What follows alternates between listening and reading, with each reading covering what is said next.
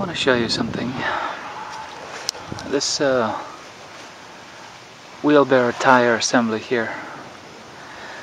What would the typical person have done if they had discovered that, you know, their air chamber, their inner chamber, their tube, the tube to the tire was too punctured to patch, and also the wheel itself was dented like that? Would they have thrown away the entire wheelbarrow because they're so cheap to get nowadays? You know, they're only like 50, 60 bucks. And you get a brand new one, shiny, freshly painted and everything, instead of sticking with your beat up wheelbarrow. Well, I thought I could fix it. And you know, with the aid of a patch kit, you certainly could. I mean, obviously you can see this was already patched before. See, we have a lot of thorns in our yard, and so you know, this happens quite a bit. Unfortunately, this one couldn't be patched anymore, and so when I went to Home Depot to get another inner tube, I was told that they don't sell them anymore. So what was I to do? Get a new wheelbarrow and throw away the old one, even though it was still good? No, I couldn't do that. I could have purchased another assembly like this. See, they don't sell this by itself anymore, but they do sell the entire thing like that. It would have been something like 25 bucks. Instead, what I did is I went for something a little more expensive, but something which I think is worthwhile. I went for a flat-free wheelbarrow tire. You see it here, I've already installed it. The advantage with this thing, of course, is it doesn't puncture. It's made of solid rubber. And no matter how many thorns you run over in your yard, this isn't going to go flat on you. Now, it will wear down with time, obviously, but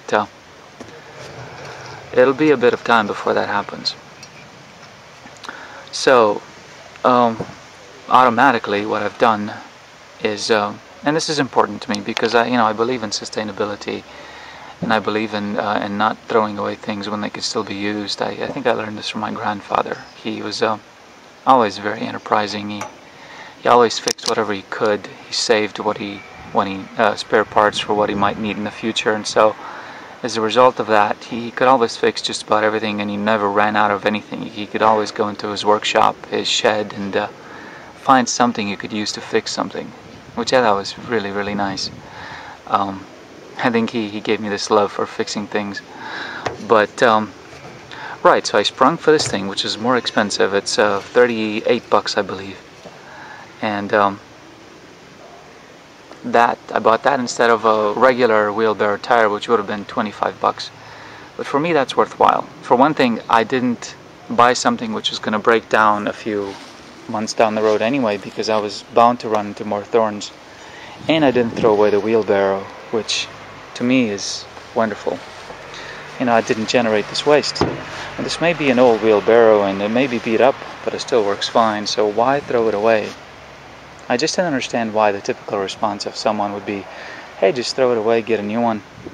You know, it's only 50, 60 bucks, you know, you would have spent, what, 15, 20 bucks more and you could have gotten an entire wheelbarrow. Well, that's not the point, is it? The point is to service the things that you have. The point is to be economical about the things that you have. And that way you don't waste money, and you don't waste resources, and you don't generate needless waste. So that's my 2 cents right there. Now I can use this wheelbarrow again. And believe me, it's been a trusty little thing. I've used this for pouring concrete and everything. But it's still good, as you can see. So there we go. Breathe fresh new life into an old wheelbarrow.